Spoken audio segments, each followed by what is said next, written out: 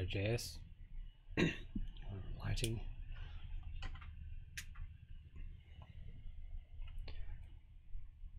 Turn my monitor down.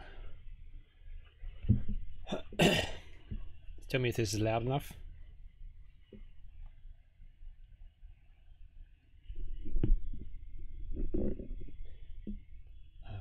Let's see, chat there. Yes, hi Chris, Tommy, Tyson, Space Kitter, and Luke. Hopefully the numbers pick up a little bit. Alright, let me just draw something and we can get into it. Yeah, that's good. Go away, you. Alright, Tyson. How are people going?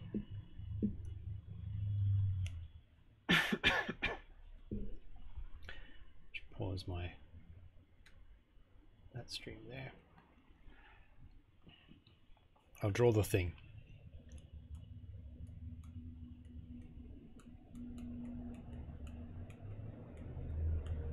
Let's push it over.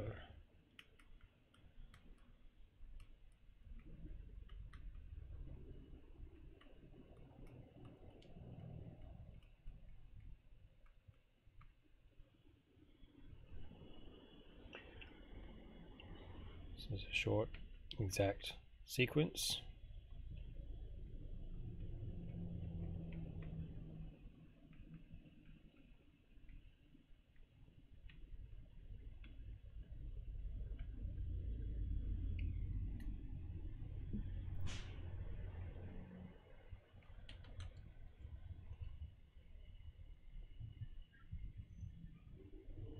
So we're just going to talk a little bit about what this sort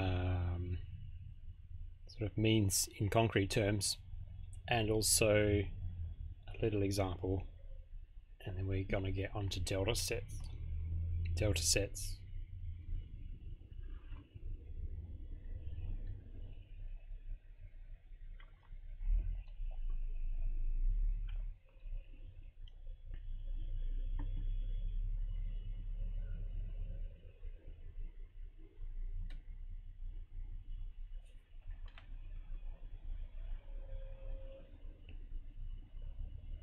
Alright, well, Tyson can catch up. Alright, so what does this mean? So it's a short exact sequence for each n. So what does that mean? Concretely,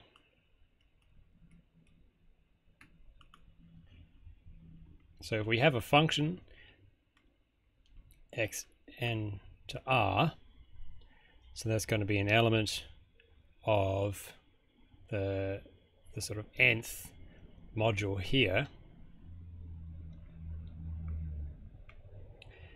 Then we have a map which takes that and returns, let's call this G. So it returns a pair of maps, which is the restriction. Oh no, we'll just write it as restriction. So G restricted to UN, G restricted VN.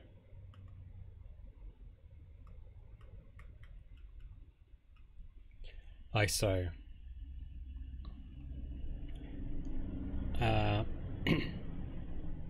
So maybe I should just recall that I have UN and VN subsets of XN such that these all collect together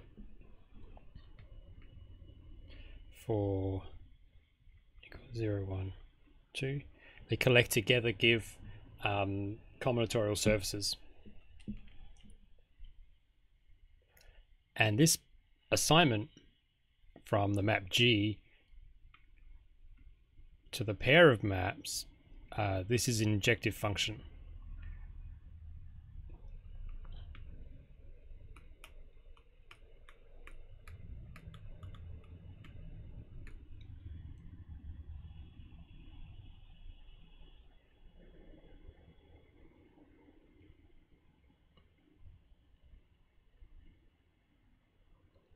Sorry, looking in the chat.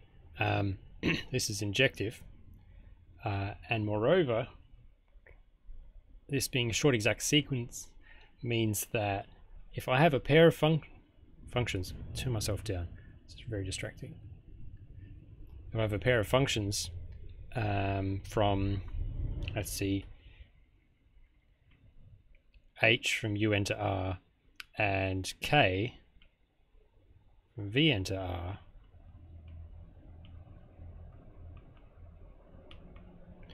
given these, if h restricted to the intersection is equal to k restricted to the intersection,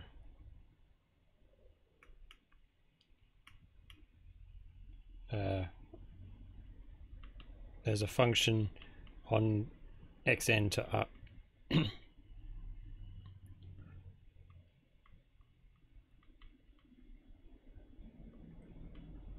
restricts to the given functions.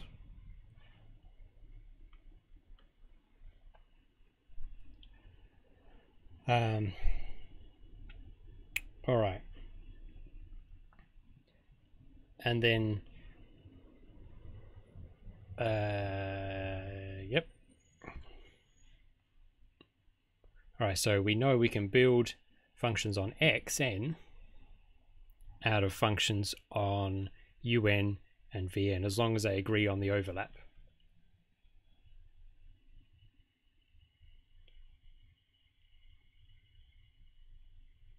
Yes, JS, that's right. So let me, so this here is this here.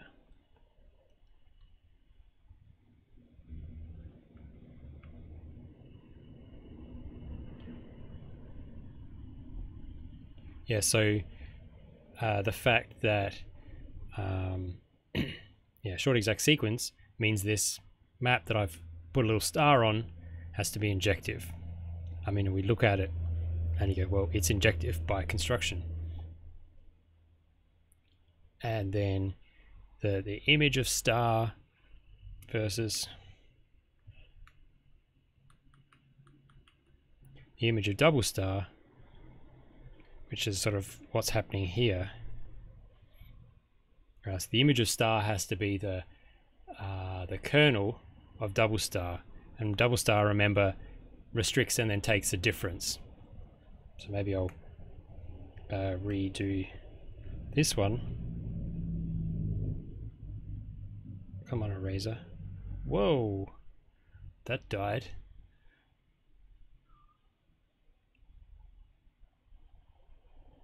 I think this is an old iPad, and hopefully this is all still. Yeah, man. Ah, man. All right, everyone. Hit F in chat.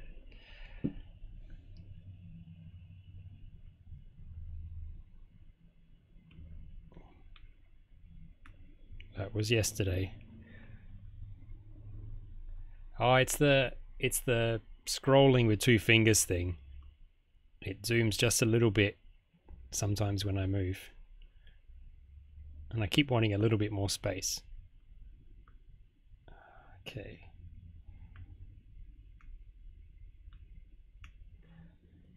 Anyway. Oh, someone's got themselves an emote.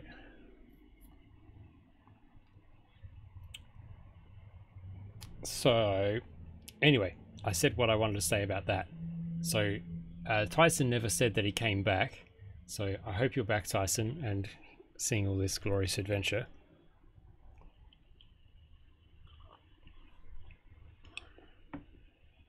Otherwise, that screen's gone. You'll see it in the scan notes. All right. Anyway, just wanted to point out that at the level of the code chain complexes, this is relatively straightforward. My iPad died and software didn't save what I'd written. Oh yeah, really the app died. I've literally just copied out half a page from my notes and you'll see it in the scan. There's no extemporizing, no extra. No, we didn't wait. Because it's like 10 minutes later. The double star map. Oh yes, that's what I was going to write. So the double star map, thank you, Chris. So let's say a specific one. It's this.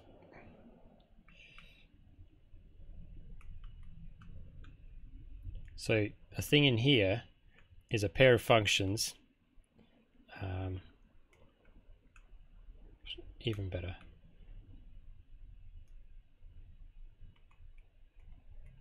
H from UN to R and K from VN to R.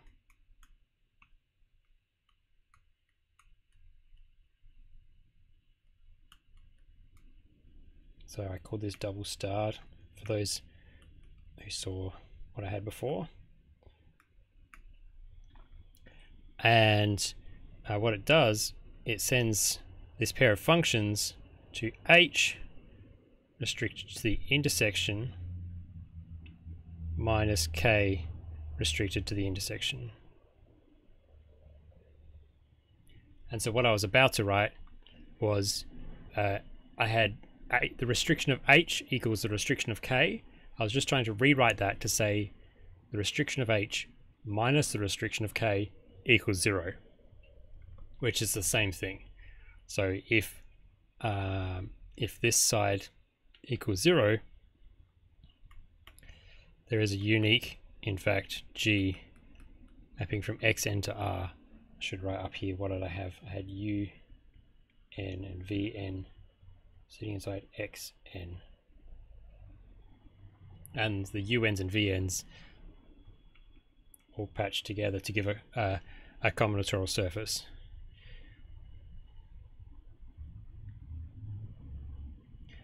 Okay, so that's just saying that if I have a function defined on a pair of subsets of a bigger set, that's the union of the two subsets, if they agree on the overlap, then they define a single function on the whole thing. All right. And this is relatively straightforward compared to what we see at the level of cohomology. So at the level of cohomology, you don't get this nice behavior. We just say, well, I take something that's a representative in the cohomology module. I can't do this patching like this.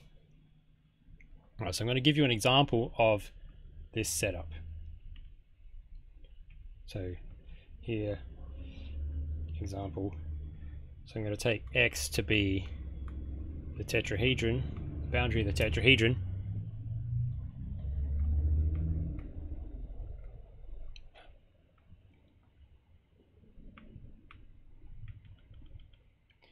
Just put the orientations on here just to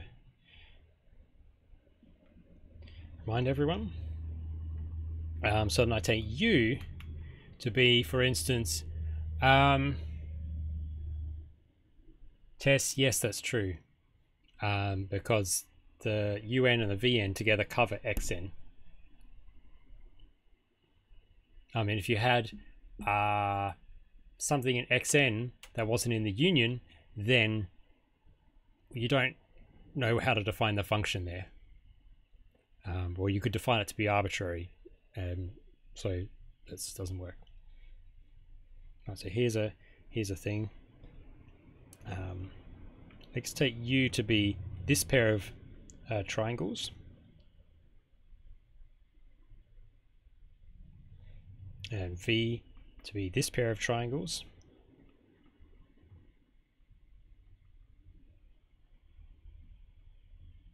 Yeah, it's not a partition, Chris. It's just two sets that union up to give X.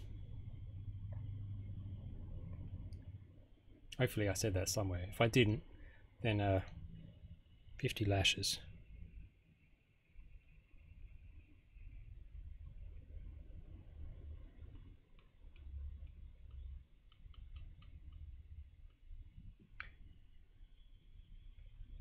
Ah, yes. All right. Naughty corner.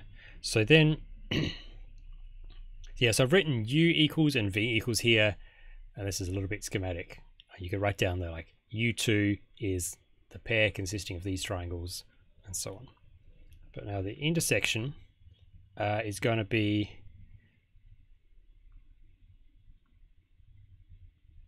this wireframe thing.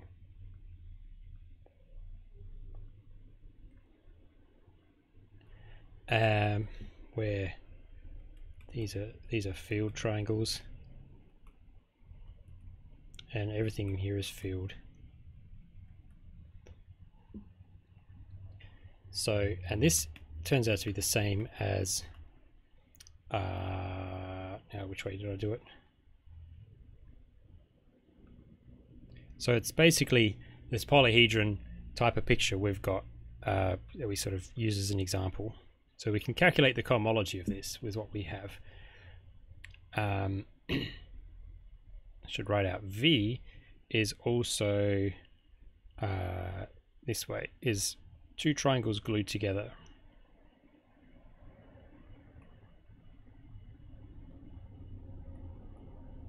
And these are filled in, and U is this pair of triangles going the other way.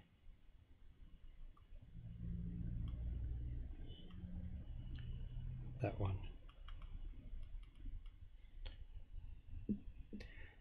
Okay, so the tetrahedron is a union of these two squares, these triangulated squares, along this directed graph, which is just a polyhedron, a square, an unfilled square. So this is a kind of situation you might think about, because the cohomology of a directed graph that's a single cycle is relatively easy to calculate. And for those who are already thinking topologically, these cohomologies here of the subdivided squares, they are, well, it's like a physical spatial square which is contractible, if you know what that means, right? So the cohomology of that, it will turn out to be rather simple, but then the cohomology of the tetrahedron is not trivial, and so something funky has to happen about how the information in the cohomology of U and V and U intersection V fit together somehow. All right, any questions so far? And thanks for picking me up on things that I slightly didn't say.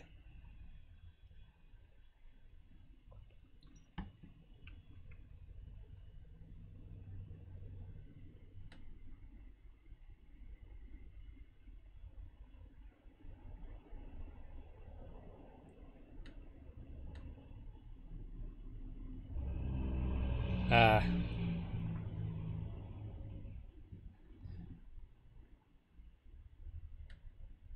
wouldn't say it's necessarily the best use, but it's helpful. Teaching makes you think about material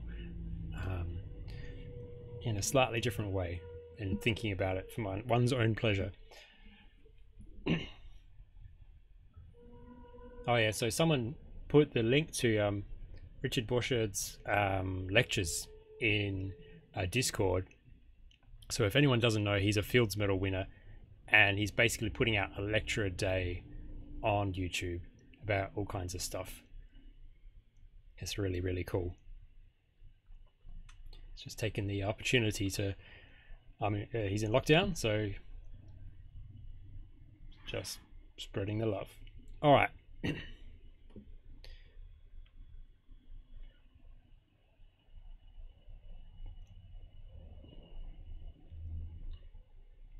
So I might just mention there's another way to do this, where you, instead of chopping the tetrahedron in half with two triangles, you just rip one face off and you make like a little alcove.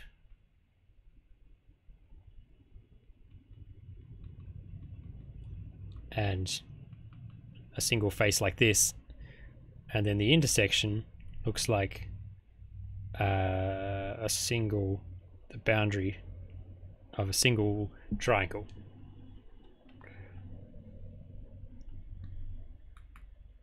So that's another way which one can do it. All right.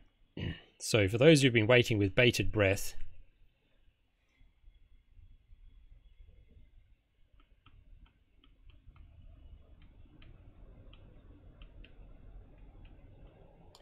delta sets. A delta set is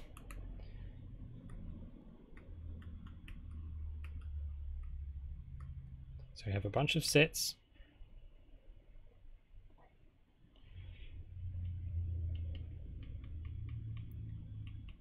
for each non-negative integer,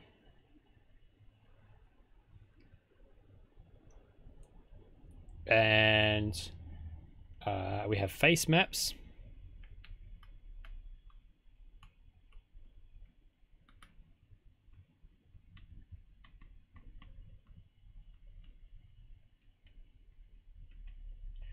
So now I runs between 0 and k.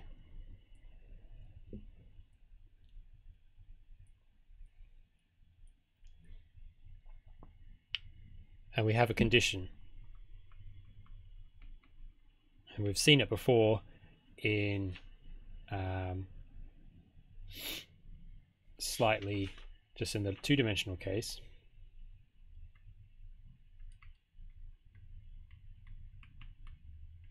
So we can move dj past di at the cost of lowering it in index down by 1. And this is for all j greater than I.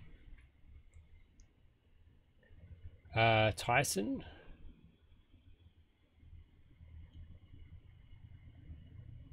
I'm not sure what you mean there.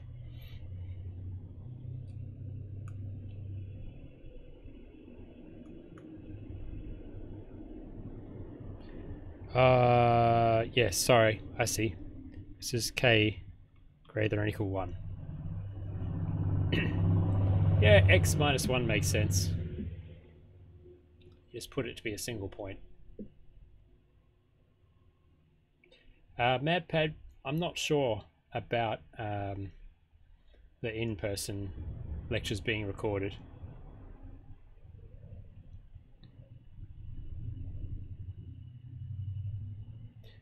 Okay, so this is a delta set. It's super star is okay. Yeah, for x minus 1. But let's not dwell on it too much. That's a whole nother story that I'm not going to visit in this course. Yeah, MadPad, they generally do that. So the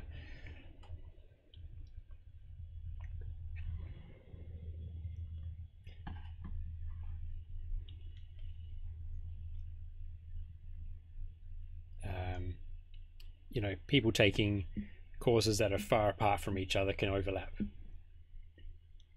Okay, so examples. Directed graphs.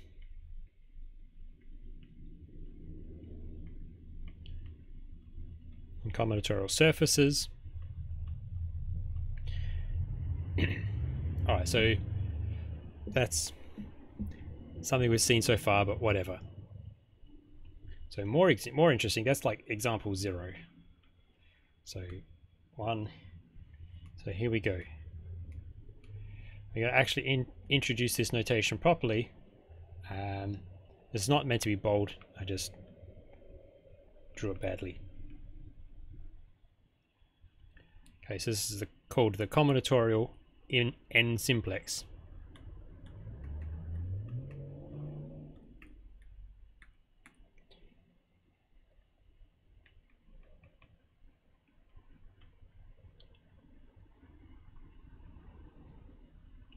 Yeah, so we can we can get delta 3, for instance. So what is this? So we have to specify a bunch of sets for each non-negative integer and some face maps.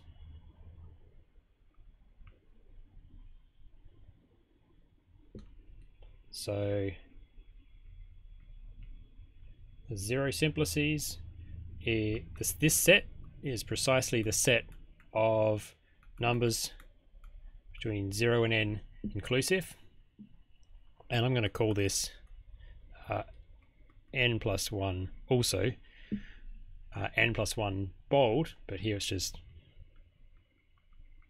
underlined. So if you're teching, make it bold, /mathbf.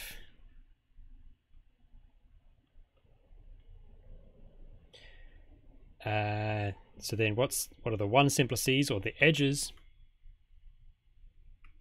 It's a set of 2 element subsets of this set. And in fact, what you do is the k simplices is the set of k element subsets of bold n plus 1. And then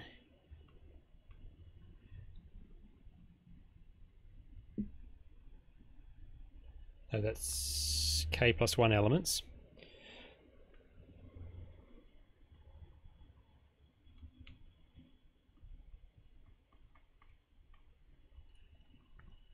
And then delta n, the n simplices, there's a single n plus 1 element subset of bold n plus 1. So that's that itself. This might call like the top face.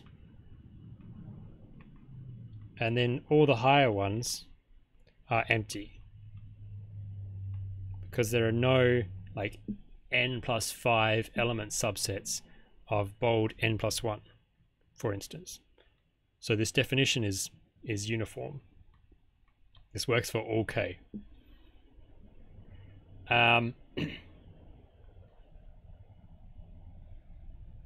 Yeah, okay, so if you use k equals -1 here, this still works, because there's one no element subset, namely the empty set. But then k equals -2, it doesn't work, so we just ignore that. But let's not go down to k equals -1. This definition is quite robust, put it that way. Okay, so what do we have? So this is our sets. Now we have to have the face maps. So we will note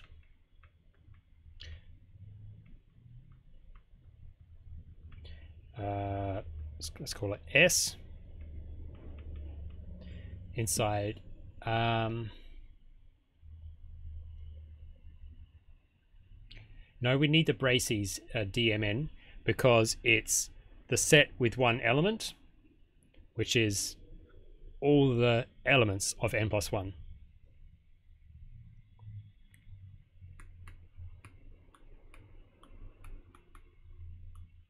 Whereas if I had no braces, it would have n plus 1 elements.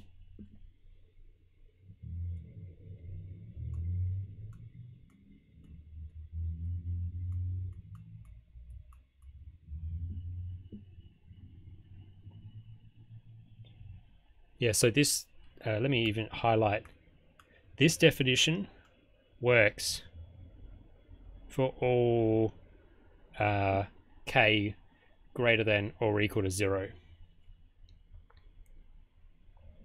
And the size of these things are binomial coefficients, basically. Well, they are the binomial coefficients.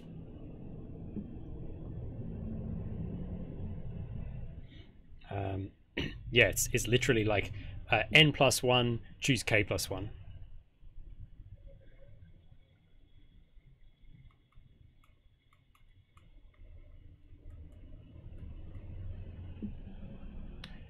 Okay, so if I'm given a general subset, let's say with S is k plus 1. So this is an element of delta n k. Then, so for instance, here's one. Let's take n equals 5. So the bold n plus 1 has has 6 elements, and I can say take k equals 2, in which case I could take 1, 3, and 5 for an example. Then this is ordered, right? Any subset S has a given ordering because it's a subset of an ordered set. There's a standard ordering. So for instance, this S is ordered in the way that I've written it down. And so we define di to omit ith element, where, and this is important, we start counting from 0.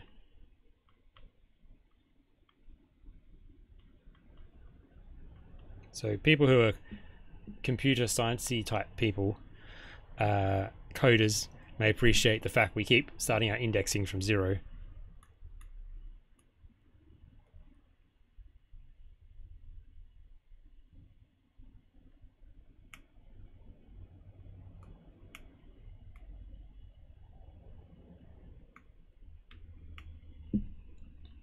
So in this case, I've got 0th, 1st, and 2nd elements of S.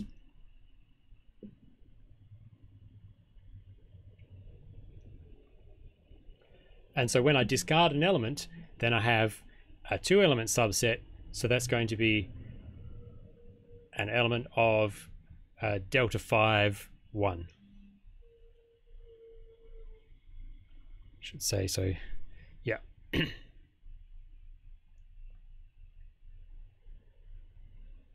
All right. So that's some lovely combinatorics.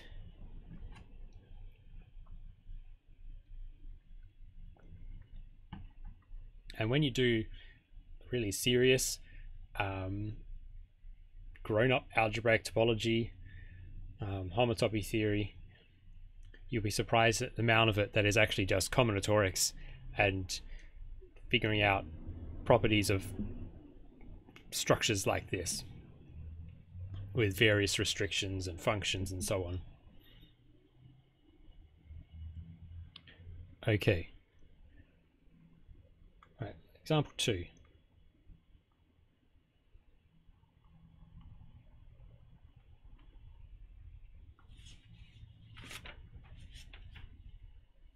No, we're going good. D1S. Yes. Yeah, good, Chris. That's a good. Let's do an actual.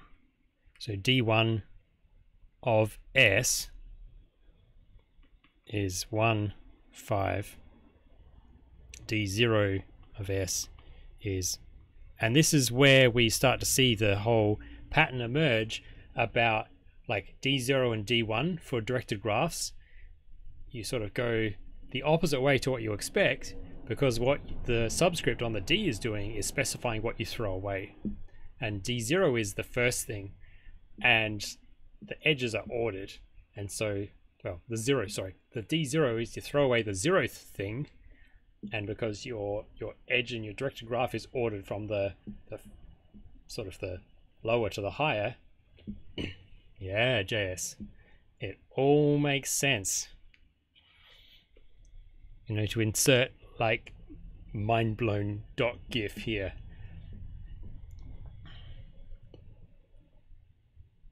All right. So example 2.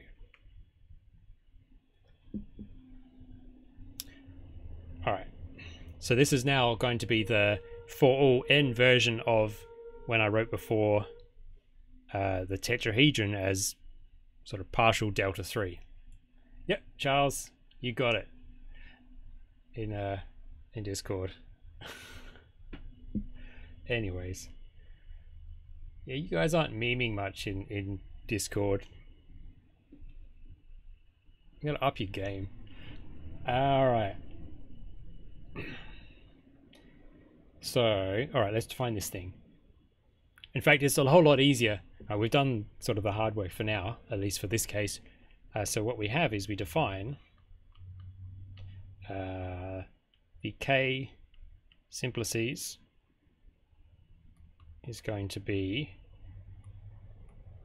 the same as delta nk for k between 0 and n minus 1. Yeah. Tess. Yeah, well, you got to put a picture to it. And then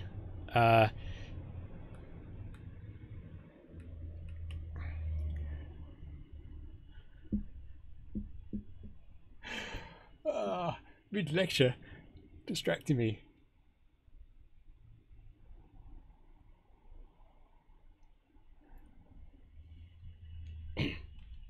Okay, more seriously. So for every k between 0 and n minus 1, we keep the same set of k simplices, right? So if we're thinking about our delta 3, so what is it? It's got the, we build it up out of the set 0, 1, 2, 3.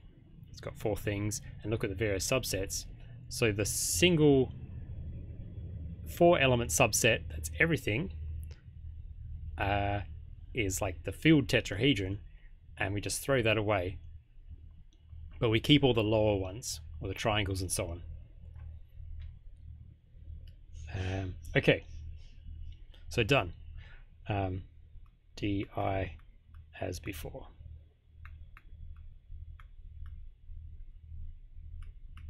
With the exception that now the face maps from delta n, well, that's equal to empty set, are the sort of canonical boring maps from the empty set to anything. Okay. So this is the boundary. We call this the boundary of the n simplex.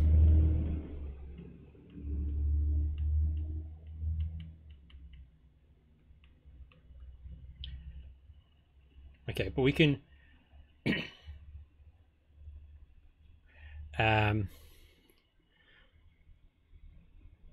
we can generalize this idea. Let me just sort of highlight this idea here. Is what I did is I took an existing delta set and I threw away some information above a certain dimension. So we can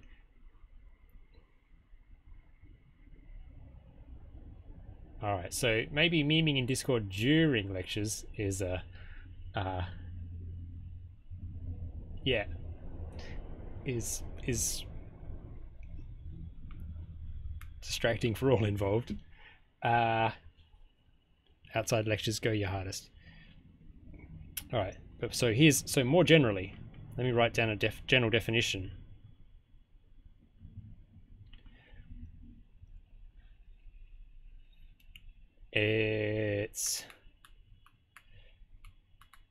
Let's start with a delta set. We call it the n skeleton. So skn of x.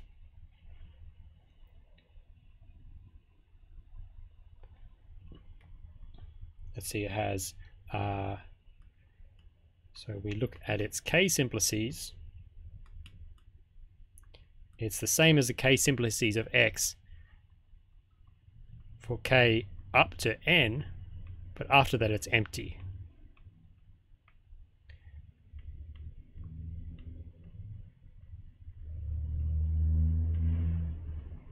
And face maps as before, excepting the ones that are higher up, which we just throw away. So what I wrote down, so we have the boundary of the n simplex is the n minus 1 skeleton of the thing that I shouldn't have written.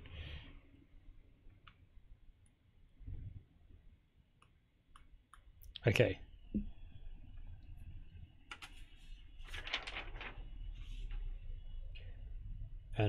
just a subsidiary definition.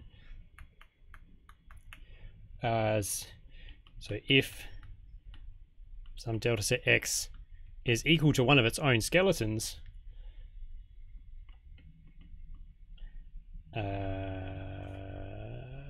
x is equal to sknx, so it's called at most n-dimensional.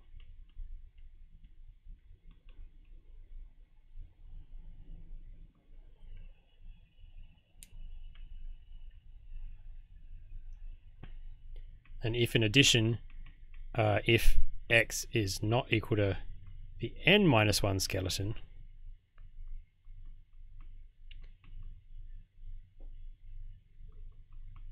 we just say it's n-dimensional.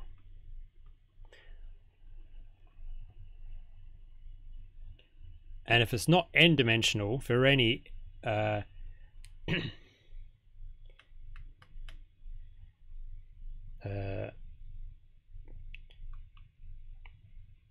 rephrase this. If it's not equal to any of its skeleta,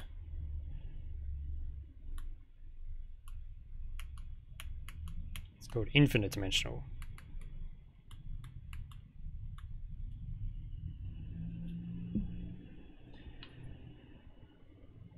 Oh, so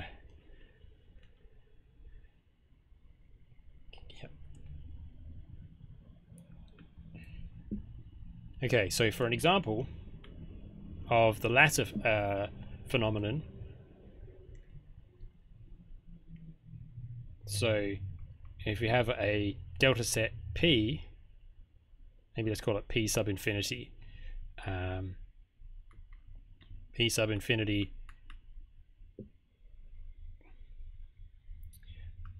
and have a bunch of brackets here. So the K simplices, there's a single K simplex of P infinity for all K. This is infinite dimensional.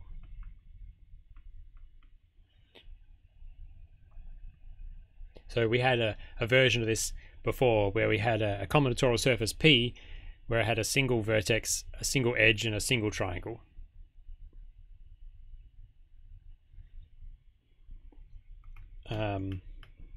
We have so we have delta n is n-dimensional, boundary is n-1 dimensional,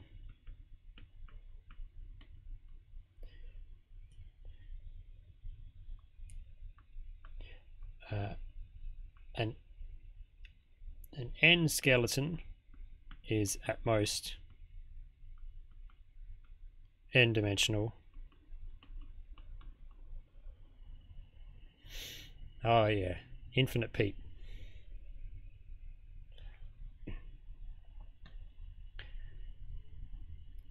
Yeah, because if we take like skn of skn of x, that's just skn of x. And even better, if you have skm of skn, and m is greater than or equal to n. That's just a oh dear man, very well done.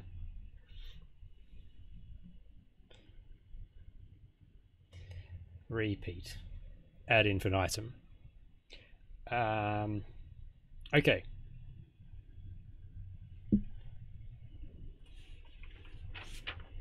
One more example of a delta set.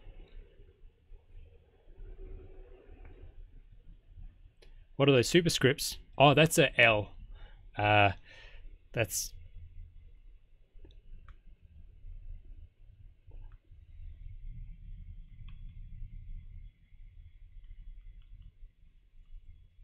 It's dimensional, but I just want to like scrub out the majority of the letters.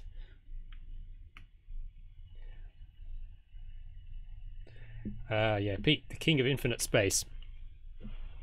I'm not sure if anyone but DMN will get that one, but it's all right. Okay, so here's another example. That was sort of an aside.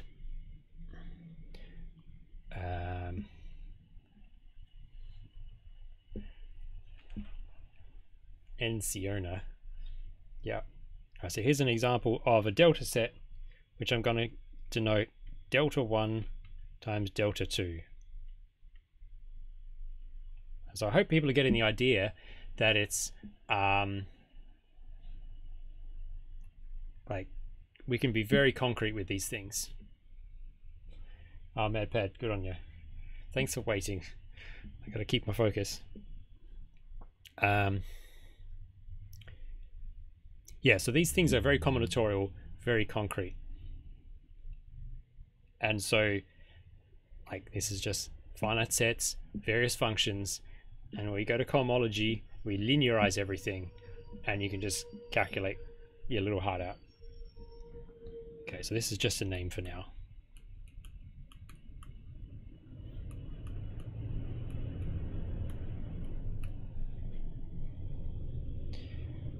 Okay, so what I'm going to do is I'm going to work down. I'm going to work from the higher dimensional simplices, because it's slightly easier to work that way. So delta 1 times delta 2 k equals, all right, so if k is bigger than 3, it's empty. So this is going to be at most 3-dimensional. All right, so this is going to be however long it needs to be. So for k equals 3, it has three simplices, and they are labeled by the following sets.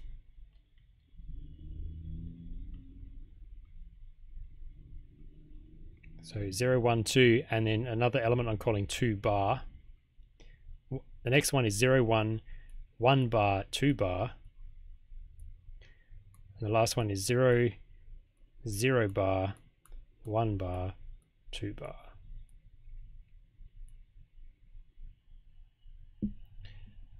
There's 3 elements.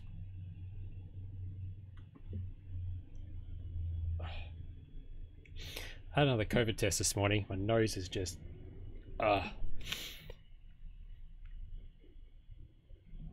it seemed like the person taking the test left the swab in slightly longer than was necessary. Either that or it went so far up it took a while to pull out.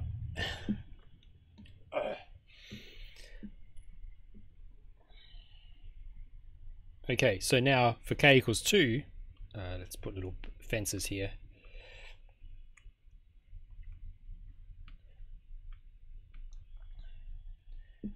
Yeah, I mean, I could have some swelling inside or whatnot, I don't know. Okay, so for k equals 2,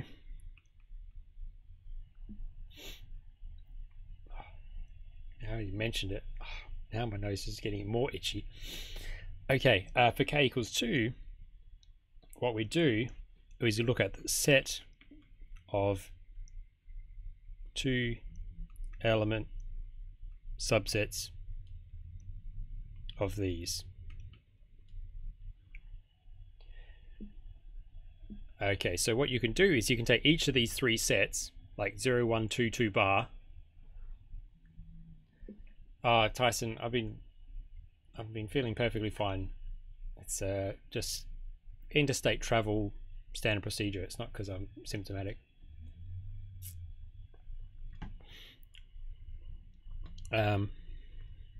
Yeah, so say if I take 0, 1, let's put my example over here. So I take 0, 1, 2, and 2 bar.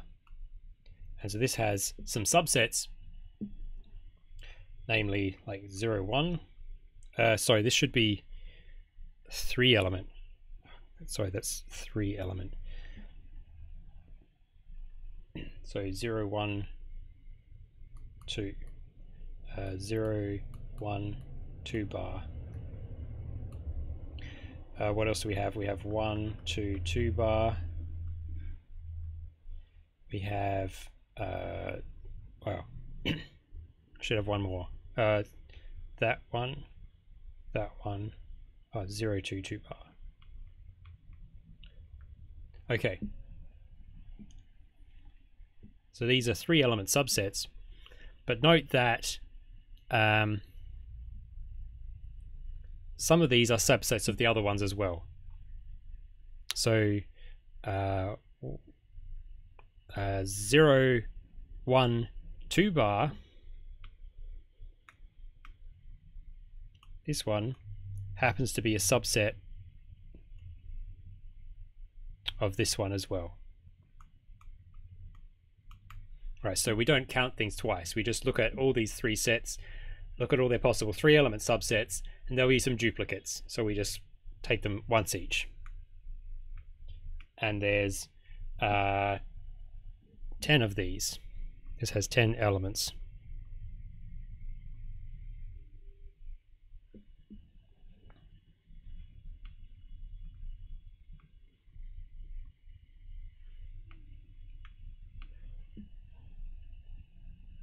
Yeah, they're all thrown in together. So here's 4 of them, and then I go through the other 2. So I've looked at the subsets of. I've looked at the subsets of the first one here. I get these 4 subsets, and then I do the same for here, and for here I get 4 each. But when I consider them all together, there's some overlap. So this subset appears in the list for this one, so I don't count it twice. So naively you get 12 things, but there's some double counting, so you don't double count them. Now we take this for k equals 1, a set of 2 element. All right, so maybe one thing to think about is that these 3 element subsets, the 3 things, no, 0 bar 1, that's correct, Tess. So these 3 element subsets are the vertices of a triangle. Put that in.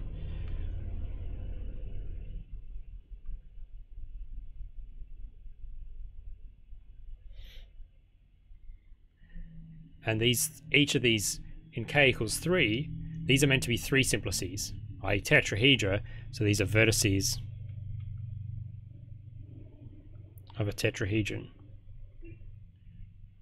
So these 4 things in here, in each of these, are the vertices of the 3 tetrahedra. And there's 10 triangles, so maybe I should write that instead. 3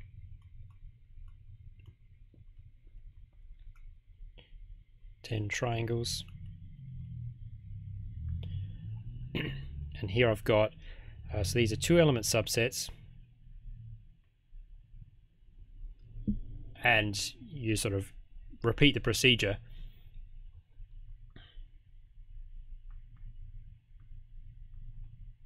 So there's 12 edges, and each of these 2 things in this 2 element subset are the ends of the edge, and the edges are ordered because we have all like the ordering on 0, 1, 2. Yeah, we don't have a list of the edges, Tess. Yeah, so the ordering implies the direction. So what we have is all the bar things come after the unbarred things. So I'll note this a bit further down. We got a general thing which I'll describe more briefly, but I'm just working through this one because I can actually draw it.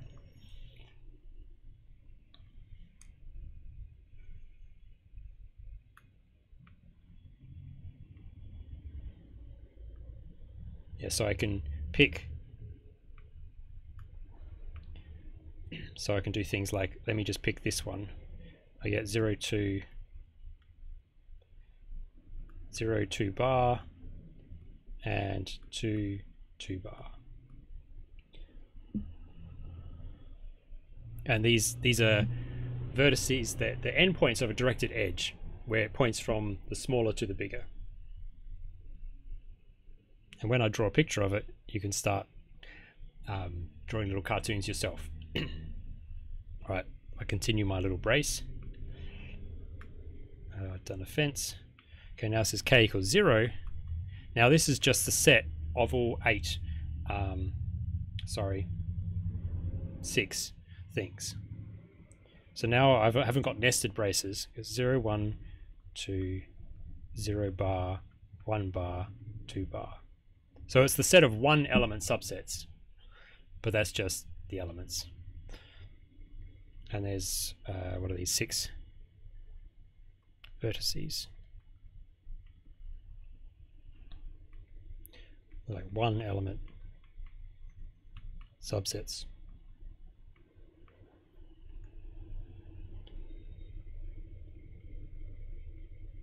Yeah, so when we look at, for instance, the triangles, like 0, 1, 2 bar, that puts an ordering on the vertices of the triangles, which is how we get our standard picture of the edges, and we think of the triangle as oriented. Or the tetrahedron, like 0, 1, 1 bar, 2 bar, all my edges, which are pairs of things, are ordered, so I can order the edges, and then the faces are what they should be, and then there's somehow an orientation on the whole solid tetrahedron. Okay, so this whole thing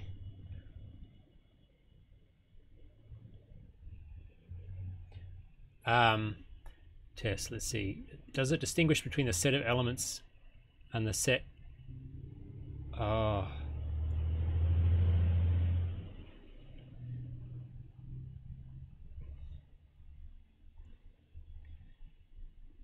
Set of subsets of one element.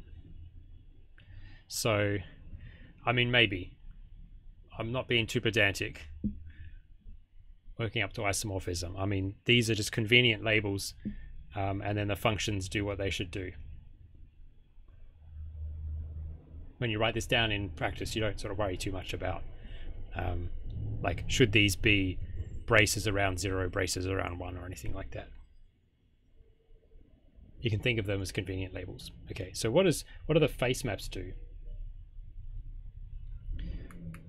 So just looking at this, right? Looking at the tetrahedra, the 3 simplices, each element in the set of tetrahedra is a little ordered set. And so I can think of it like I did for delta n,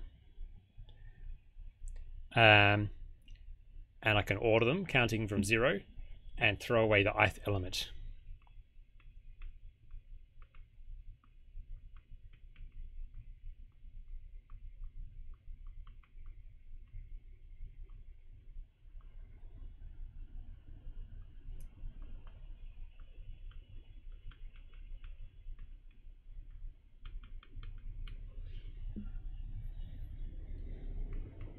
So D1, say, of 0, 1, 2, 2 bar is 0, 2, 2 bar.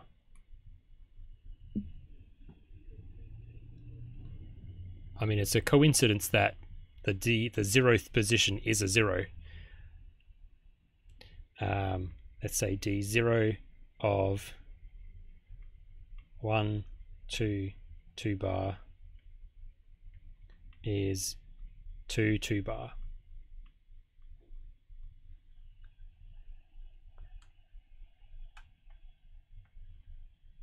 All right. And I'm going to draw a picture, and then we'll have our break.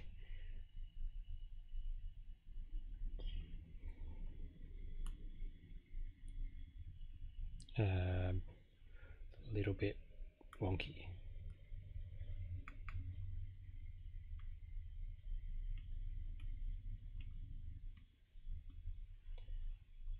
crossovers. Wait up.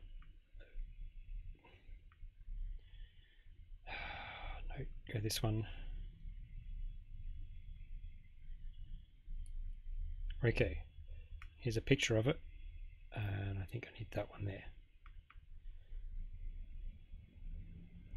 And that one there.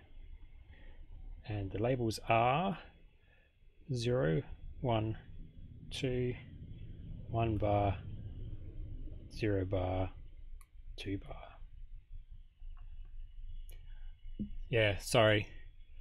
So whoever put that GIF in chat, well, let's say 2 GIFs, 3 GIFs. It's probably lagging things for me.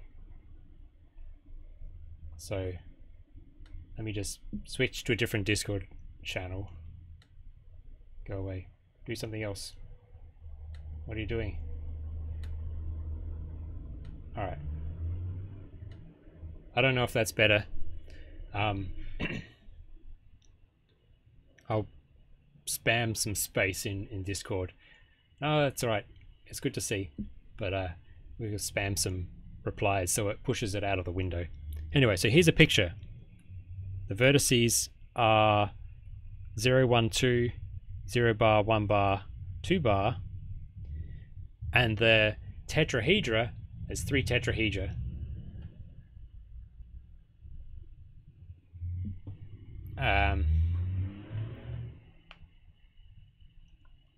Stuck together. So I encourage you to stare at this for a bit and maybe look at some of the options from the description above and see what they look like. So it turns out that delta 1 times delta 2 is 3-dimensional because it's highest non-empty. Razor, that might be a good idea, just so it stops at force loading. My computer is slow and GIFs are a bad video format. Alright, cool, let's have a quick break. We are on track. Algebraic dictu. So, yeah, I practiced drawing that so much. When I first wrote my algebraic topology notes, it's different to what you see in Hatcher, and I think it's clearer. At least I stared at it enough that it's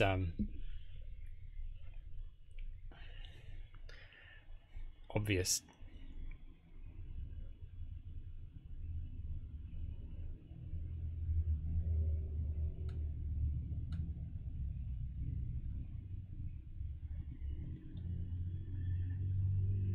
So, presumably you mean this glorious little sketch here, Razor.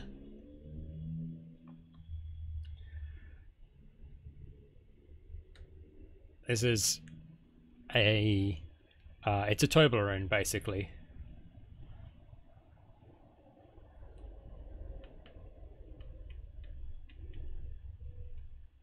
Standing on its end. Except, instead of made out of wedges, it's made out of tetrahedra.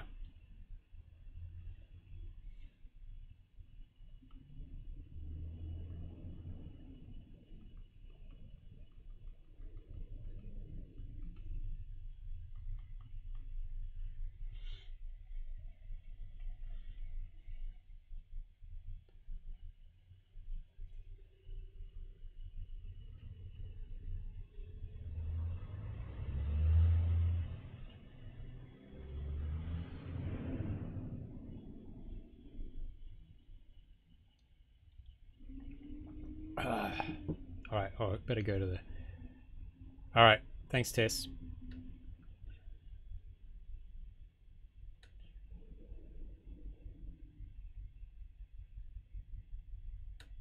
Come on.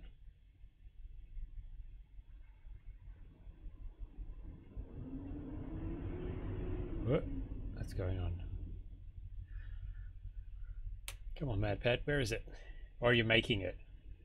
Oh, that's going to be an off topic. Yeah, maybe put all the memes in off topic, and then I can have chat open.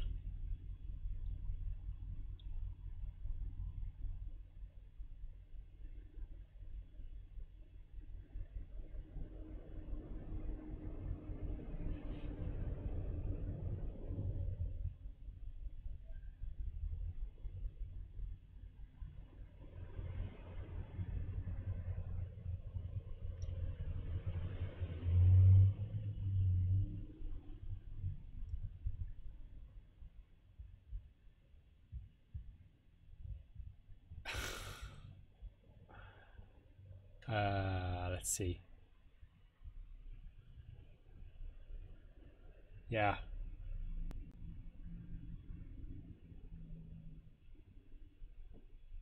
So Tyson, how do you cut the ocean in half? Yeah, Chris, that's right.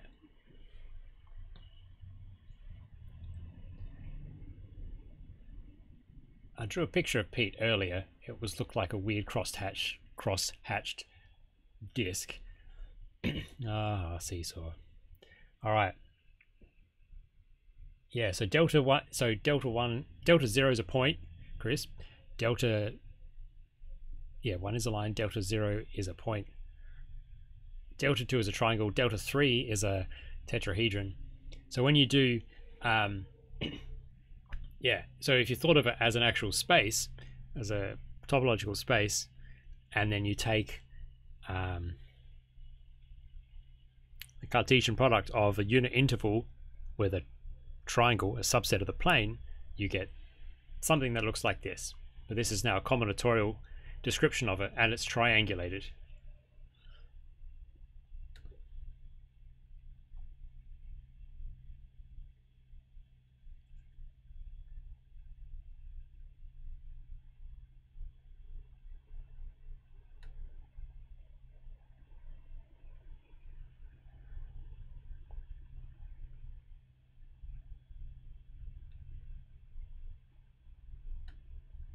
I'm just going to spam some space in lecture chat.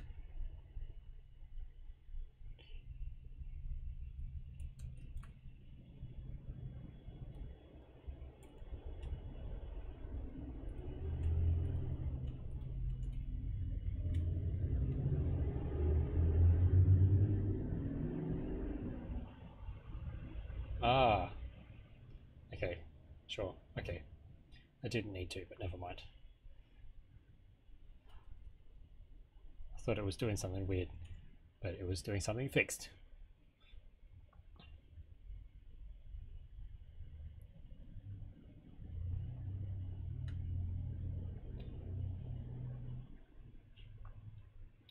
All right, who was going to go out for a stretch?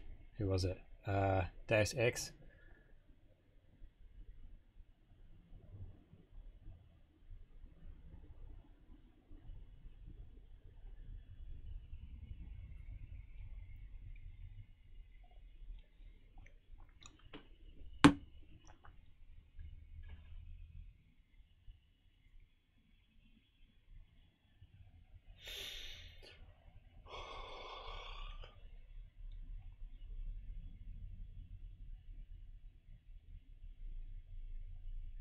All right, okay, we're all back. Apart from people who needed to leave anyway. Okay, so in general, I'm not going to do it in such great detail, but we can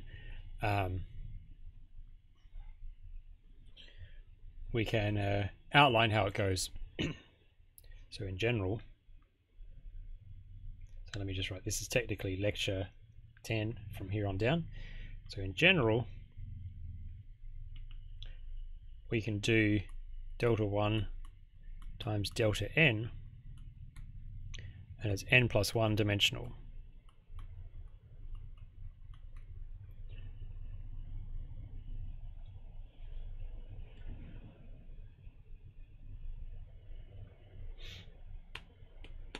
And how do we do it?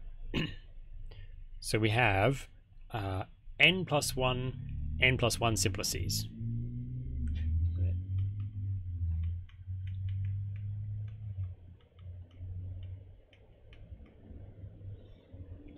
Okay, that looks a bit weird, but what are they? they look like this. So we start with 0, 1 up to n bar, and then we slowly move down, right? So we have a 0, 1 up to n minus 1, and then an n minus 1 bar.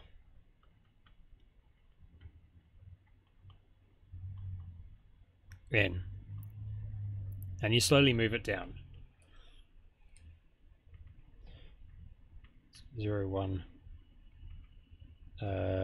k bar, n, all the way down to 0, 1 bar.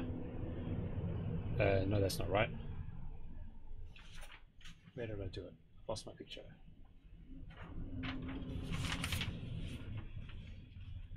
Zero, 0 bar.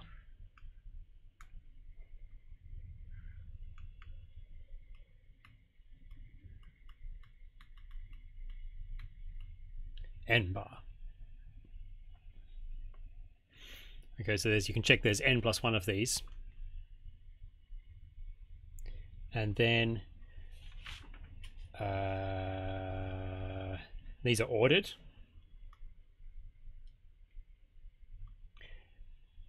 And then you can get all the rest of the simplices by repeatedly applying face maps to them.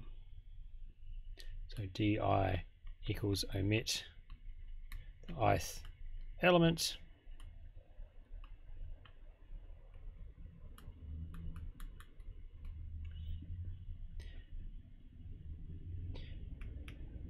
I might just say this generates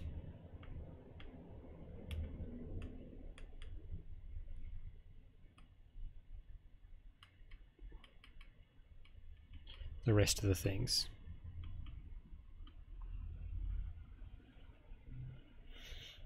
Yeah, so you apply one of the DIs and you throw out an element, and then you apply another like DJ, throw out another element, and you do this for all possible options until you get down to single element sets. So the 0 simplices, or vertices, so delta 1 times delta n, 0 is simply the set of all the unbarred numbers and all the barred numbers. And so this has 2n plus 2 elements.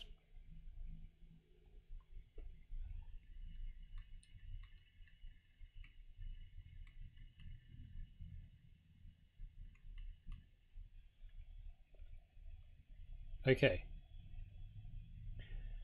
And so maximal DMN. I'm not sure what you mean. Oh, Space Kitter. I'm not really going to go there right now. Maybe if ever. There's a way to do delta m times delta n. It's more complicated than this. Because it's like taking a pair of sort of topological, an M simplex and an N simplex. You know, there's subsets of Euclidean space that look like high dimensional tetrahedra, take their product and then somehow triangulate them into M plus N simplices. Yeah, I can't remember how many there are off the top of my head. I anticipate we might only need this one. So, but this is just to show there's like a non-trivial way to build these things.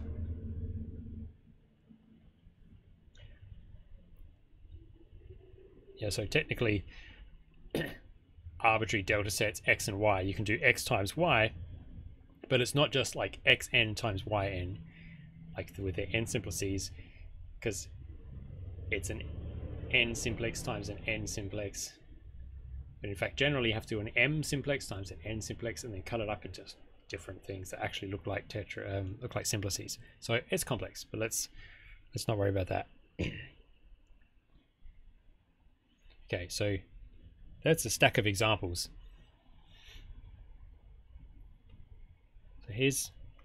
So because we have things, we want maps between them. So a map of delta sets. Let's call it f from x to y is, so we have functions from xn to yn.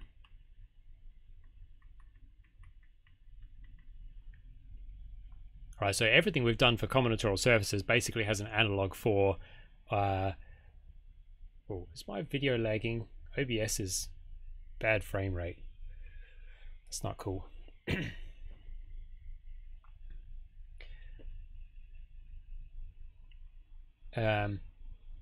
Yeah, so there are analogs for these high dimensional things, infinite dimensional things. And I have to have a condition, so it maps an n simplex to an n simplex. No, Chris, xn is just the set of n simplices. Oops, on this one.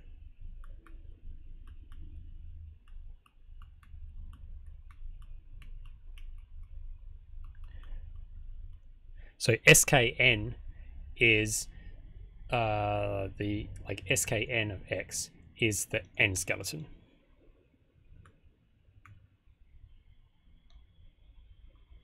So it sends a triangle to a triangle, a tetrahedron to a tetrahedron, and in all dimensions. So it has a condition.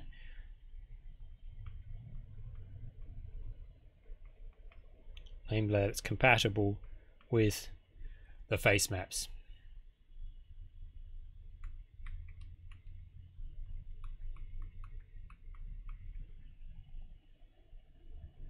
So let's have a bunch of examples of these.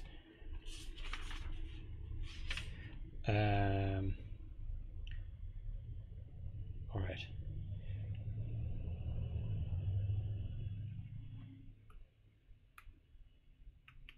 So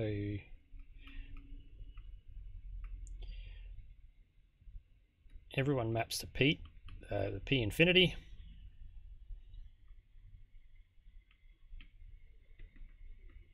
Because it just sends any n simplex to the unique n simplex of P infinity. The condition on face maps immediately above is vacuous. So here's a constraint this gives us. So if there exists a map of delta sets and y is let's say y is n dimensional. All right, so it has, yeah, so space Kita P infinity is terminal. It's the delta set such that every other delta set admits exactly one map to it. So if y is n dimensional, this implies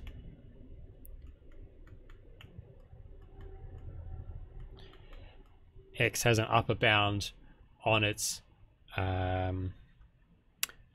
dimension.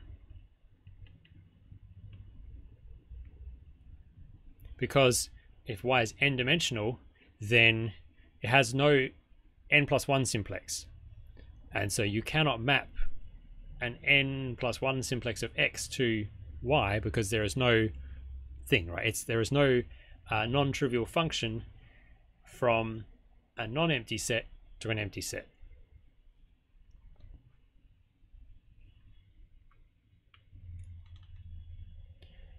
So this is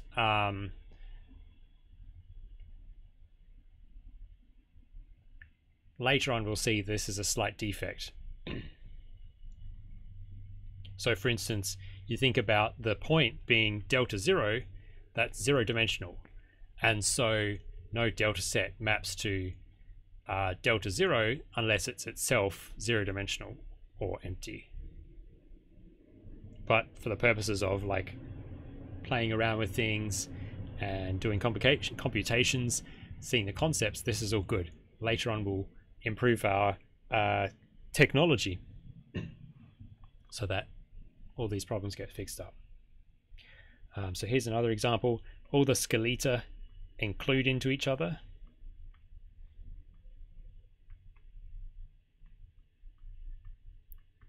And so on, all the way. And all of them sit inside X.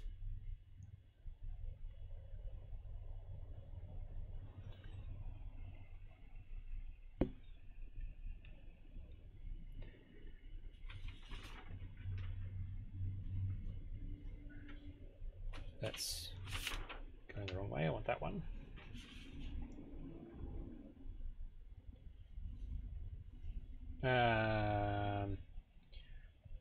Okay. So actually now we can say something a little bit stronger, that skn is a functor from delta set to delta set, where delta set is the category with objects, delta sets, and morphisms is maps of these.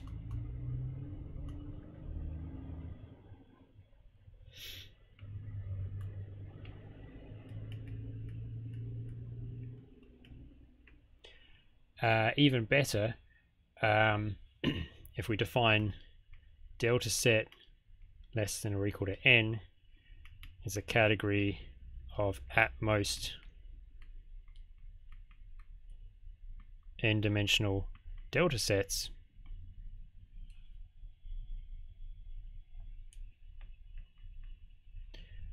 then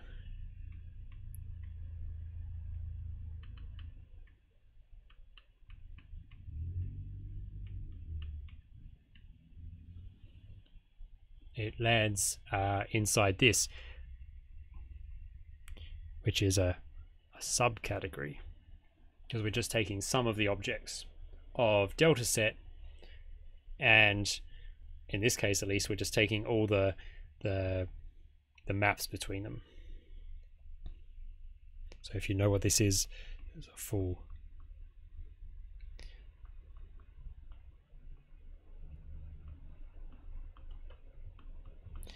if you don't, that's not a big deal, but that's just a terminology one can hang one's hat on if you know what it means.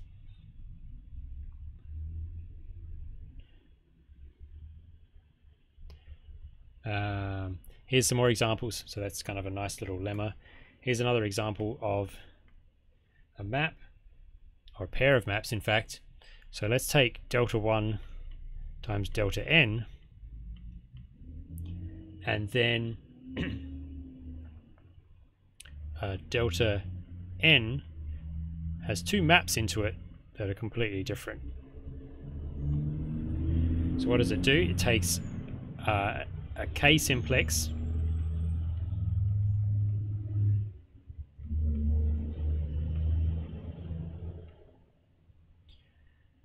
and sends it to, well, this left map sends it to itself.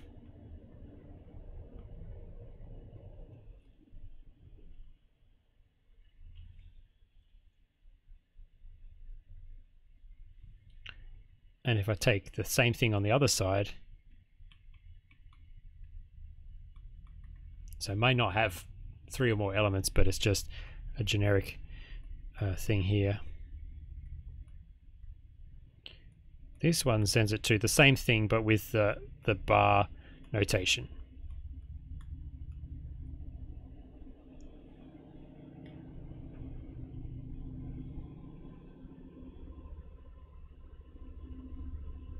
These are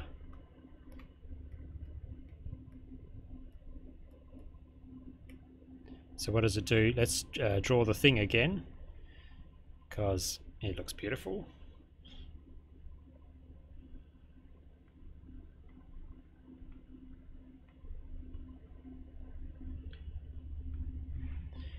And then that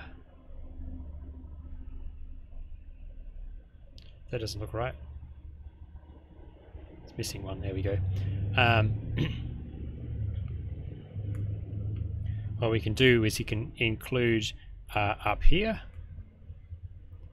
Sorry, apologies if the colors are bad, but we should arrange them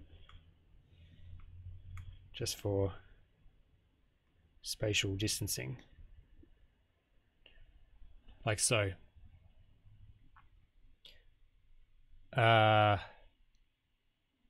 It's not a coproduct space getter. Coproduct is a disjoint union. So this is like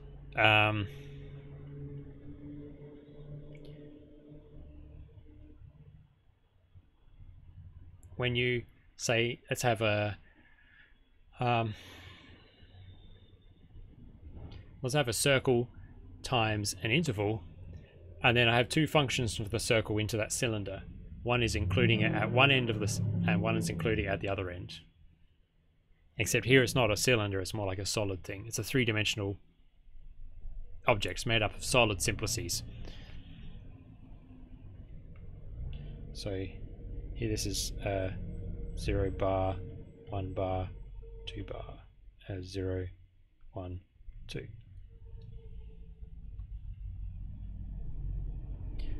This is n equals 2 example. Okay, so this is something you can do. I probably should mention it because that's quite reasonable. Given two delta sets, we can make a new one, x disjoint union y.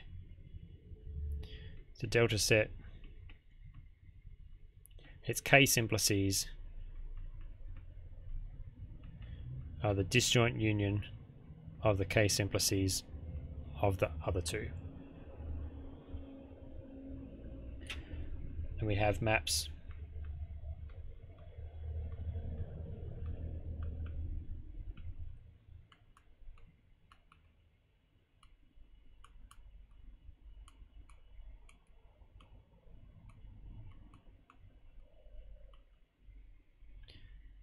called in left and in right, which just take like a k-simplex of x and then inject it into the disjoint union.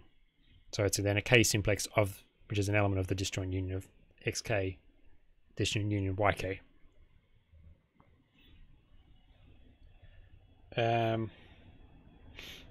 Okay. So a small stretchy break. Oh. Any questions?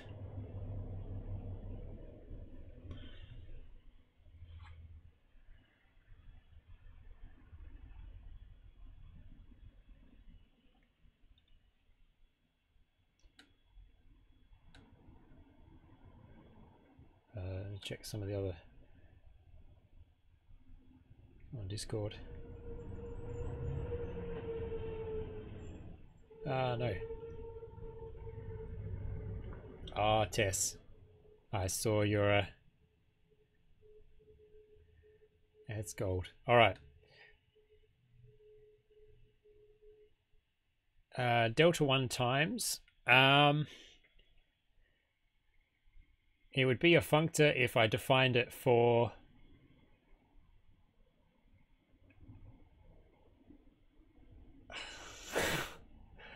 all right. Yep. Break time's over. So DMN, it would be a functor if I defined it for arbitrary delta sets. Oh, my coffee cup. This is tea.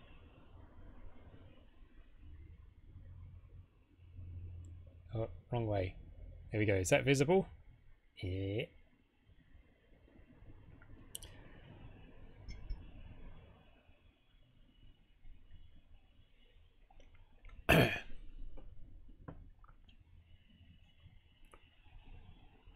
So yeah, so Chris, Mass Overflow did a swag giveaway some years ago for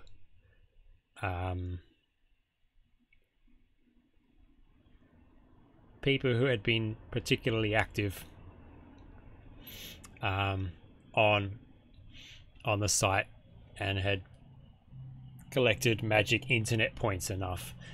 So apparently I had enough.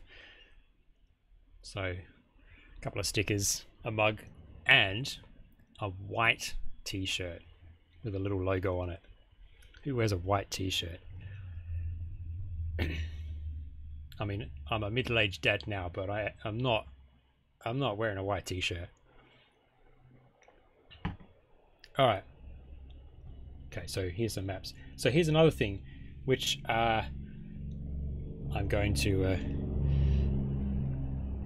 another construction. We can do push-outs. So push-outs are all the rage. All the cool kids are doing them.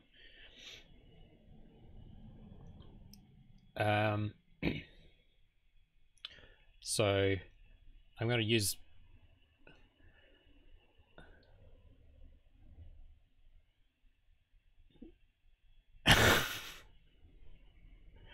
yeah, some people can pull it off. I'll say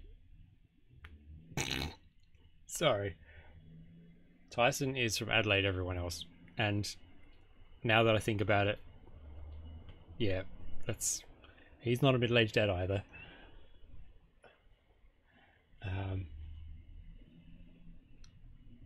Anyways, let's do this. So we can do push-outs. So Z, Y, X. Let's call this Q and P for lack of better letters. And so this is generalizing the disjoint union, because if Z is empty, like all its sets of K simplices are empty, then it reduces to the previous example.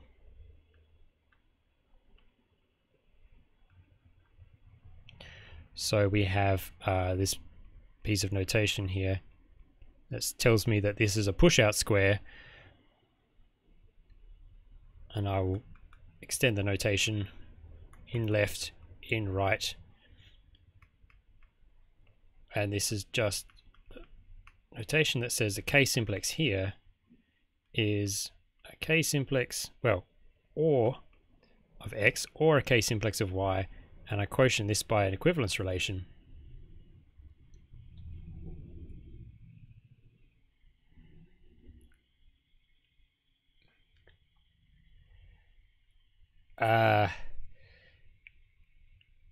Which is that P of Z generated by this equivalence relation. P of Z is equivalent to Q of Z for all Z in ZK.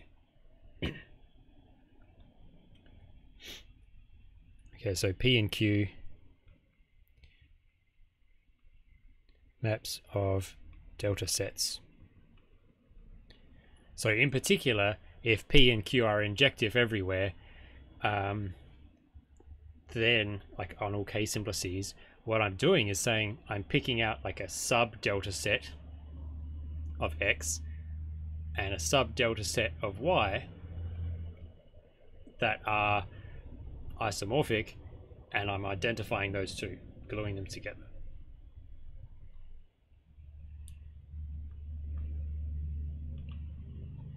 So as an exercise, I need to check this works.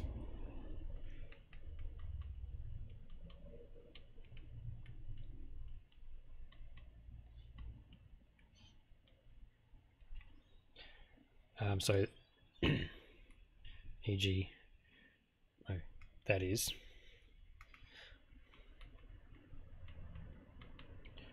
you need the face maps to work.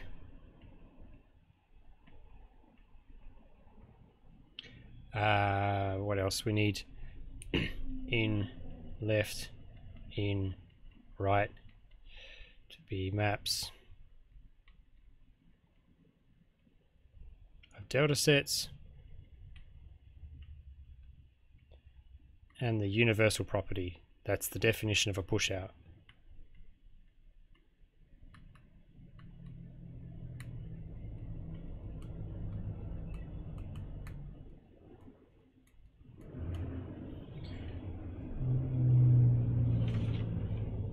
Okay.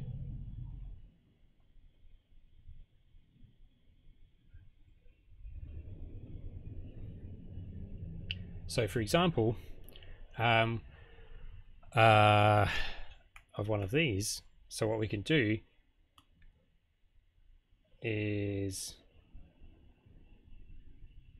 yeah, right. So the boundary of delta n, the boundary of the n simplex, turns out to be the push out, where it's, I'll define what this u is later, I mean not later, just in a moment.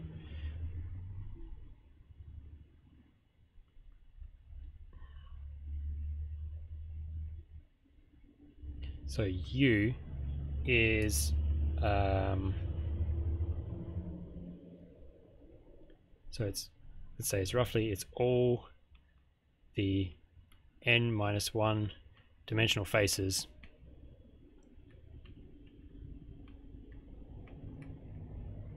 but 1. And this is the other one.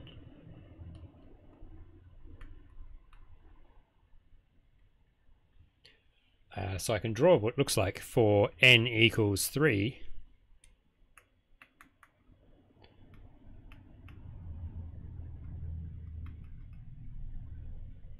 So I have all these 3 faces, and then, so this is u. It has an official name, but I'm not going to bore you with it. And then this is the last face. And then the boundary is this triangle.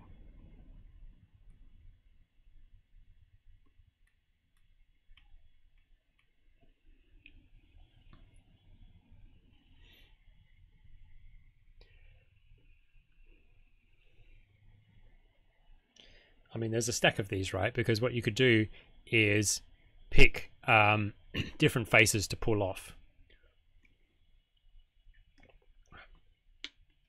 So Space Getter really wants to know what the name is. It's called a horn. And it's written using a capital lambda with some decorations.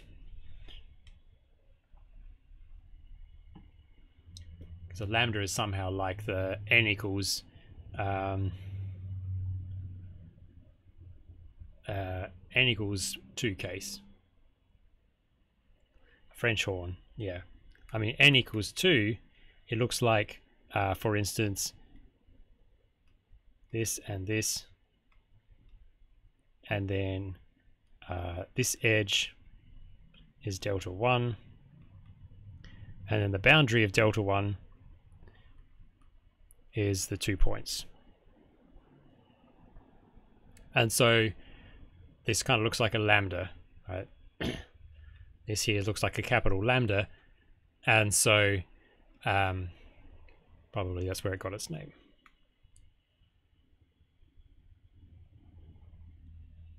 Okay.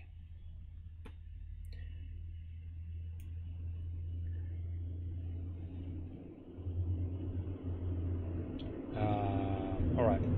So at some point we'll probably calculate the cohomology of the boundary of the n simplex using this. Maybe. All right, so here's got a lot of definitions today, so hopefully the examples have really helped illustrate some of them.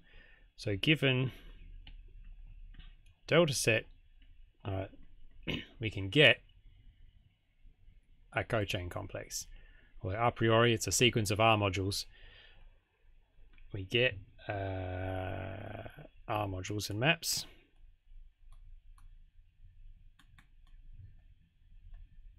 So 0,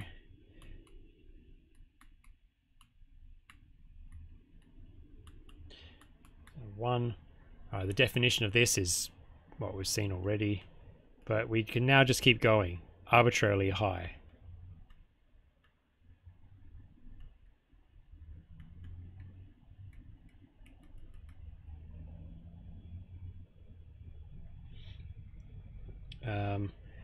Where So let's take a thing.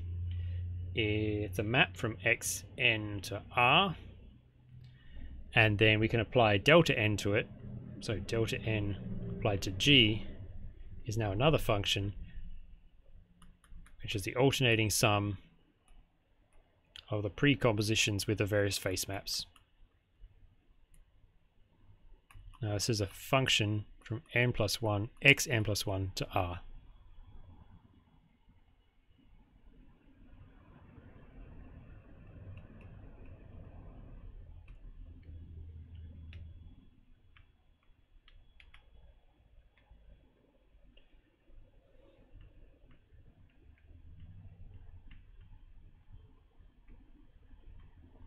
And it's a cochain complex.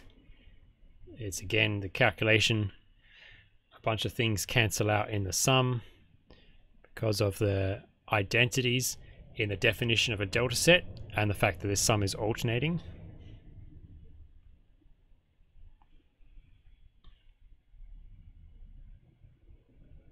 It extends the definition, it extends the lemma that we've seen so far a few times.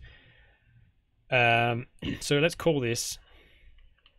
Now you're going to see a lot of notation that looks exactly like what we've been doing so far, but that's on purpose. Right, so now it's all the same notation, except x's are delta sets, not combinatorial surfaces. And so this is a functor from the category of delta sets opposite. So it's a contravariant functor. Is it exact? No, you don't want it to be exact because then your delta set is highly boring. And I suspect it's exact only for the empty delta set. I suspect.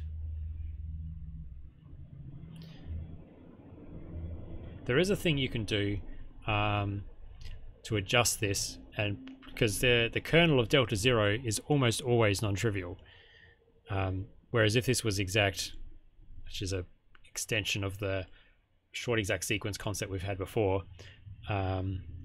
you can modify the sort of the dimension 0 module just a little bit, and then you don't get that sort of residual stuff that hangs around even when you don't want it to be. Tommy, if it was exact, we could calculate its cohomology very easily, so it would be trivial. I mean, the cohomology modules would be 0. So if I have a map of delta sets, Chris, right. Yeah, so if I have a map of delta sets, I get a map of chain complexes. And so we can define cohomology.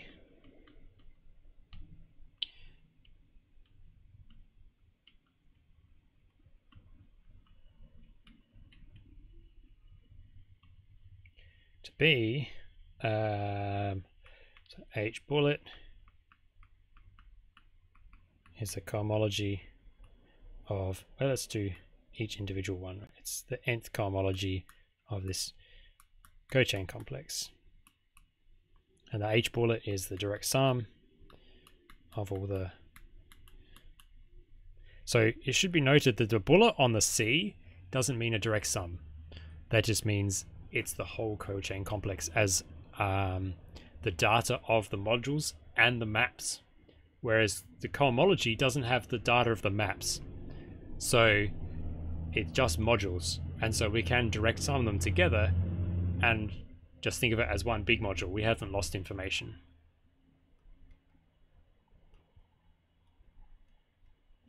Well, let's say n in z for now. We're going to see a little lemma.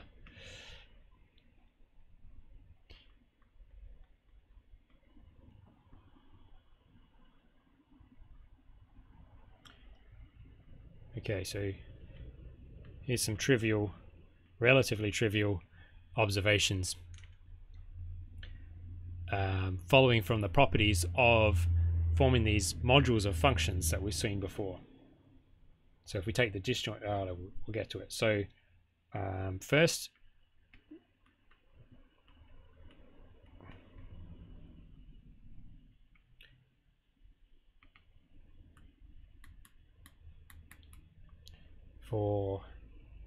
I did want a k.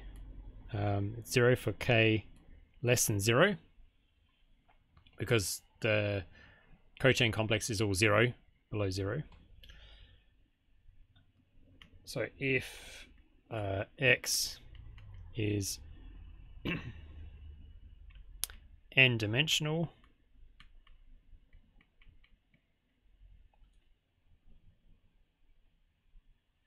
so remember this is xk is empty for k greater than n. X, well, that says it's at most n-dimensional.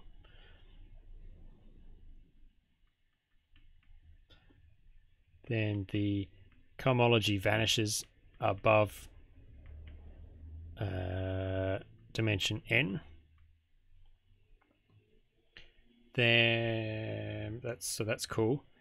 So for instance, this means if I have an n-dimensional delta set, then the direct sum of all the cohomology modules is a finite direct sum. So it's a more tractable object.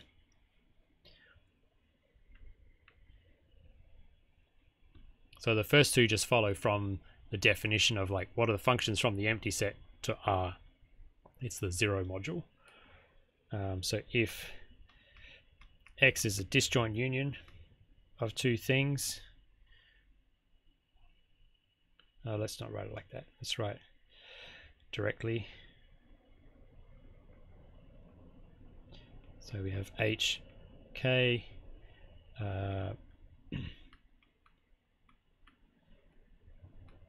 is the direct sum. Oh, that's not what I wanted.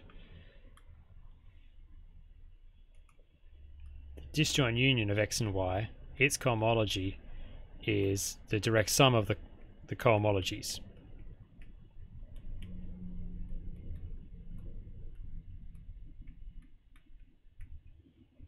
And moreover, the map is induced by there's a map from the left to the right.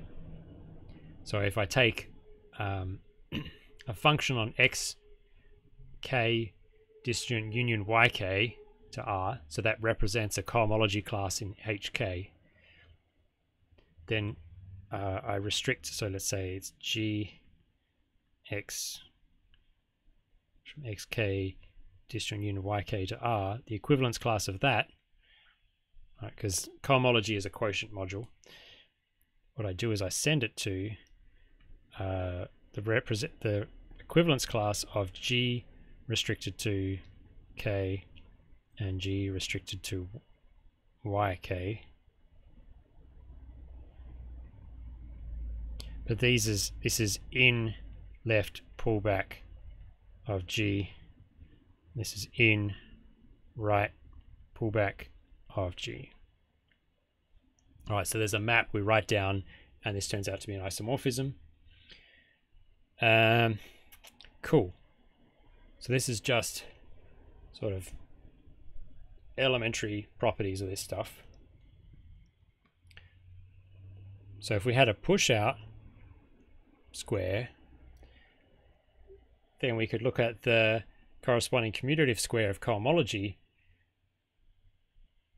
as not anything useful, but we can look at also the commutative square of cochain complexes and write down a short exact sequence of cochain complexes. So let's say if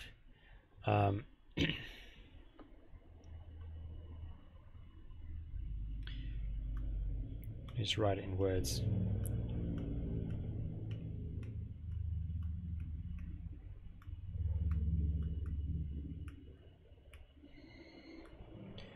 We can get a commutative square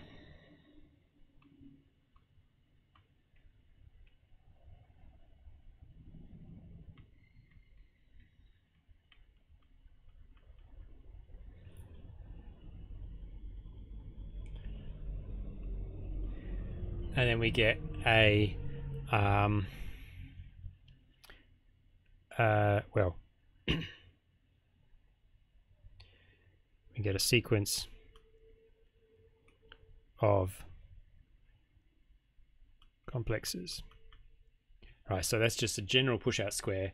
But if I have the case that my sort of more precisely, so if I have U intersect V, sits inside U, sits inside V, sits inside X, this is delta sets, then I can get the same thing that we were discussing at the start of the lecture.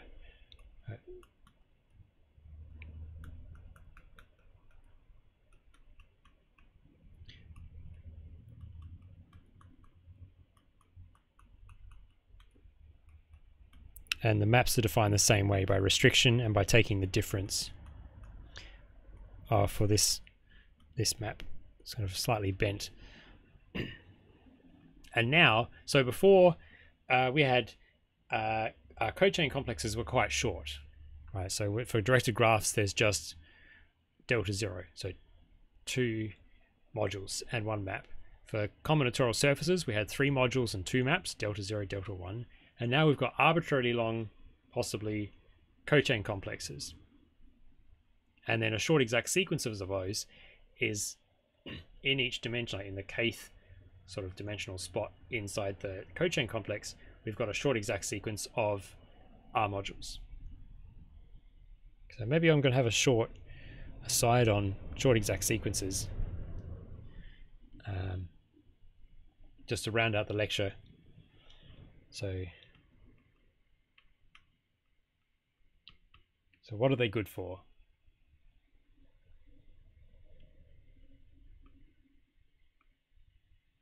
All right, so sort of up till now, I mean, we've done sort of really grindingly explicit by hand computations, like writing down matrices and functions and so on. That's just to like, it's like being an apprentice chef, and they say, cut this carrot, and then they say, now cut this giant bag of carrots, and then they say, okay, throw them all out, get more carrots, chop more carrots, until you get like, you can chop carrots like a demon. And when you become, I don't know, a famous chef, someone else cuts your carrots for you. So we're not going to be calculating cohomology of anything using such like grindingly explicit calculations. But you got to start somewhere, and we're going to make the theorems do all the work for us.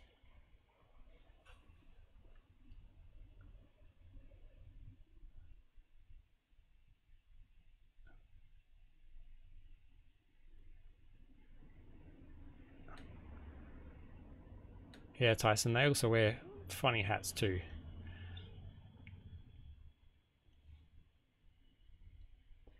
All right. So let me talk about short exact sequences.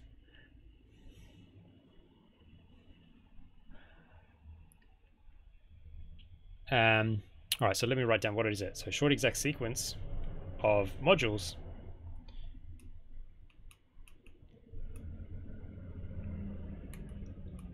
ABC goes to 0, so this is injective, B to C is onto, and image of A, it's not what I want. Let's call this I, let's call this P, I of A equals kernel of P. It blocked. You are idiot. Yeah, Razor. Trying to keep it family friendly here. I mean, I don't know how family friendly algebraic topology. Oh yeah, 0 to A is injective, but that's not what I meant. I is injective.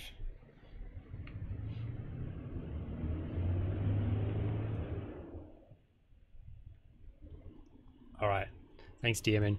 All right, so that's what that is. So if so what does this mean? This means that C is a map from B mod the image of A, sort of the image of A under I. This is well defined, the standard isomorphism theorems. This is an isomorphism.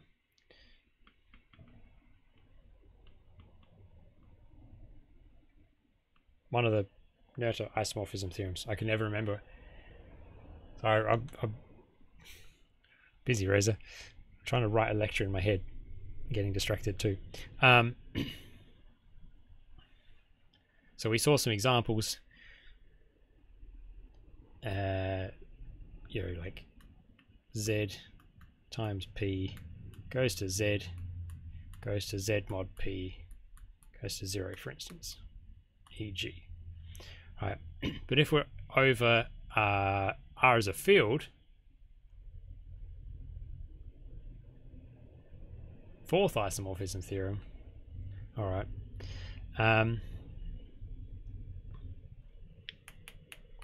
If R K a field, then R modules are vector spaces, and then what this means is that if you choose a linear map from C to B, let's call this S, with P compose S is the identity of C. This is linear.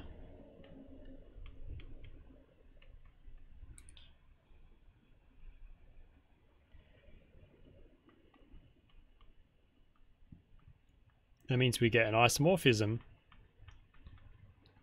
of B with a direct sum of A and C. So Chris, injectivity is like exactly what exactness is. All right, so it's not it's part of the definition. Yeah. So I'm just sort of explaining like what does this mean in concrete terms. So if we choose S, this gives us a specific isomorphism. So for instance, you take something in B and send it to S of P of B and take A minus that, and then you put that bit in this slot.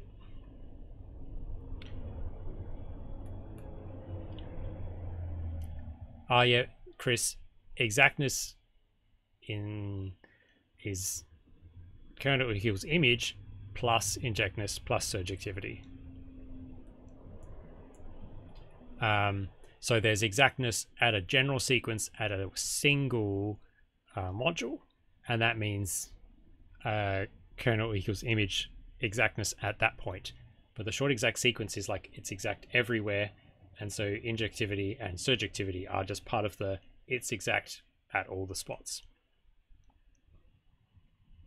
Okay, so this is kind of a key fact, but you'll notice this is not true for the example I had up here.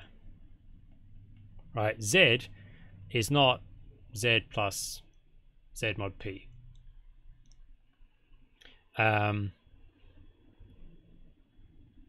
So over more general rings, it might not be true. But if you can find some sensible way to, and so I should say, this always exists.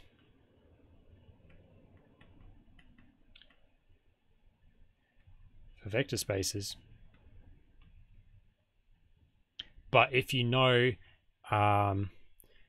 if S exists for the general R module case, you still get this.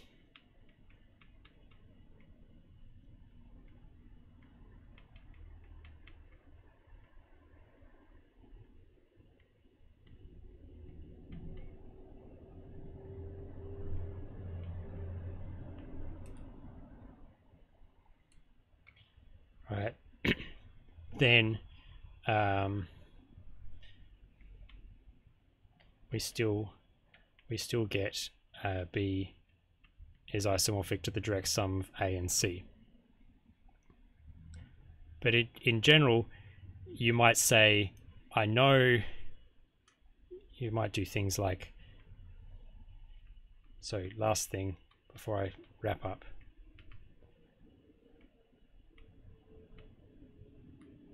We know A and C, and we want B. And so then we have to think a little bit harder. So if we're over a field, we always get B instantly. It's the direct sum. If we're not over a field, we might have to think a little bit harder about what possible B's can fit in there. And then since all our sequences of R modules come from topological things or combinatorial things, we have to start thinking about the topology or the combinatorics to see what is going on. I should note, if we know A and B, then C is B mod IA, and if we know B and C, then A is kernel of P. I suppose we need to know and the maps, right? We need to know what the maps are. So the more interesting case is where it turns out we know A and C, but we don't know what B is. And so we're going to have this sort of stuff when we're doing homological algebras. You get more complicated or longer exact sequences, not just 3 non-zero things. And we're going to play around with this stuff and how to calculate them. All right, so thank you.